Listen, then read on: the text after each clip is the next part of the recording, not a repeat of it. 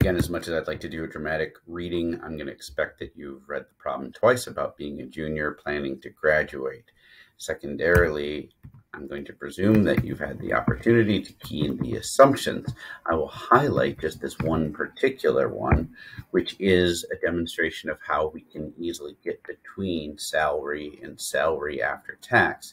So if you make $32,000 a year and you're paying a 25% tax rate, so 1 minus B15 is the tax rate of 25%. That means you earn 75% of what you actually make, which if you then divide it by 12 is actually $2,000 per month that you have to work with. So here's our debt, and the critical thing about this problem is remembering that debt is equal to a present value in, if we're thinking of my point of view as being the borrower. There is no specific future value associated with this debt that we could see in the problem. So we're trying to determine our payment. The rate is indicated to us was 7.35% annually, but the question was asking us for a monthly based payment. So I'm going to make sure that I divide that rate by 12 so that you get the formulaic output of 0.0061.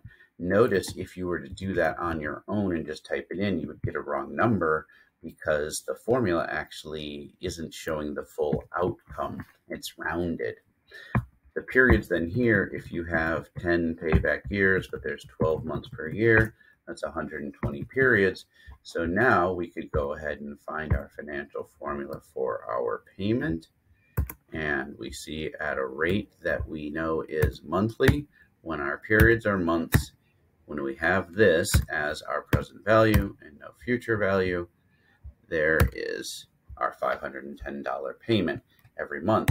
Again, if you like, you could always put a minus sign in front of that so that you could easily say something like, my payment will be about $511 in March. How did we get that? Well, of course, that's 2. It was just rounded. Oops. Rounded like that.